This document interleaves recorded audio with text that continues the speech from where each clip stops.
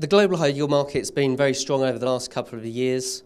What we've really seen is a switch from yielding government bonds, low yielding investment grade bonds, and really this continued demand for yield. So high yield has performed exceptionally strongly. We still see a lot of value in the asset class. Spreads are tight, but default rates remain particularly low. So still on a risk-adjusted basis, there's plenty of value in the market. In terms of where we see the particular sweet spot of high yield, we typically focus on the single B part of the market. It's an area that comes with very good yield pickup, but it also comes with very low duration.